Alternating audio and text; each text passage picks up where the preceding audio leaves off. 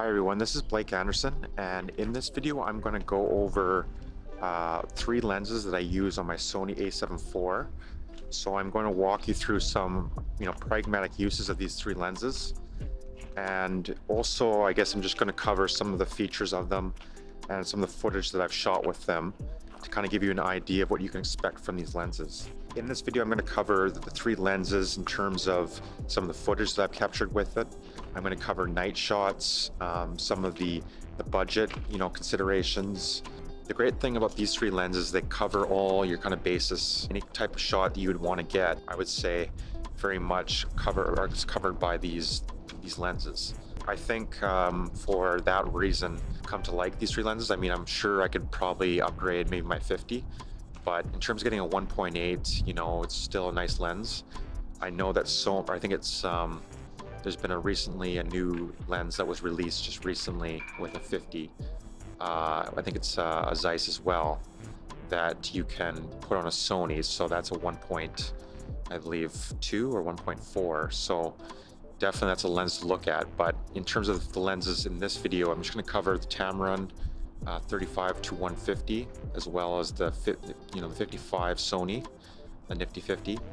And then also I will cover the 16 to 35 F4, which is a Sony lens.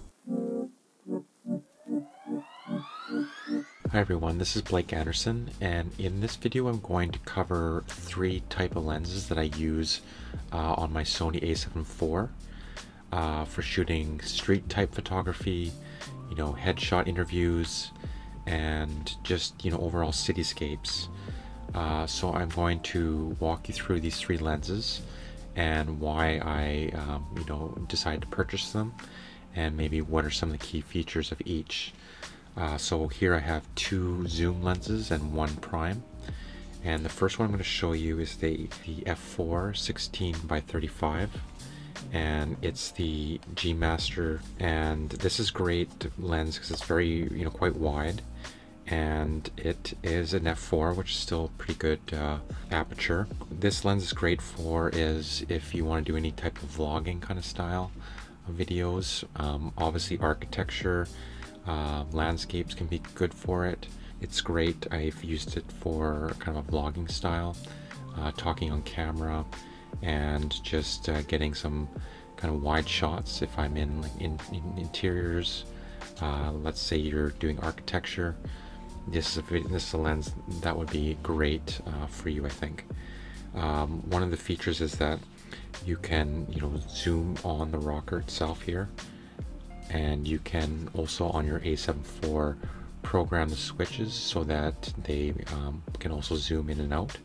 So with my Sony, I actually changed and customized two buttons to do that, because I find that when I do zoom on this dial, it can be a bit quick, right? I know you can kind of slow that down in the menu, but I find that if you have customized manual buttons on your camera, you can you can slow down the amount of zoom that you provide on your lens. So that's the first lens that I wanted to show you. The second lens is the Tamron 35 to 150. It's a 2.0 to 2.8 aperture, and what's great about this lens is it's a zoom lens that covers from a 2 to 2.8 aperture all the way from 35 to 150, which is a great amount of different primes that people might purchase. So it's not a cheap lens by any means. It's, I think, I don't know, around American, I think it's close to 3,000, so, or Canadian at least, it's around 3K. It's probably come down a little bit since then. The only thing about this lens is it's quite heavy. Definitely if you're doing any type of street photography. What I like about this lens is it can zoom in and out of different kind of scenes, so that it's hard to miss a shot with the ability to have a 35 but also have a 150. And another lens I wanted to show you guys is the Nifty 50. I've had this lens for a number of years, and this is a Zeiss 1.8, and 50 is great for portraits, for interviews.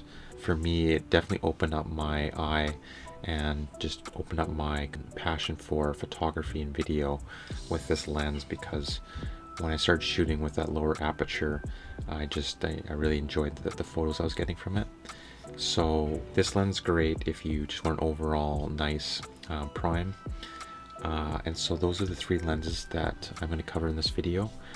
Kind of a feature to consider with both of these lenses, the 16-35 and also the Tamron, is that they do have, you know, manual buttons here. So what I've done is I've customized this button here to record. So the same thing with the Tamron is there's actually three types of, you know, you can use their customized software and you can customize three customized settings. I just kept the buttons to record. That way if I'm on the fly and I just need to shoot something, I can just click the button and know that it's going to record. If you want to get more, you know, vlogging style videos, more, you know, talking head maybe while you're walking, this lens is great. If you want to get, you know, some really cool sharp images and want to, you know, zoom in on your subject, the Tamron 35-150 is a great lens. In terms of nighttime shooting, you know, I often take this prime, the 1.8, out with me because it's just low profile.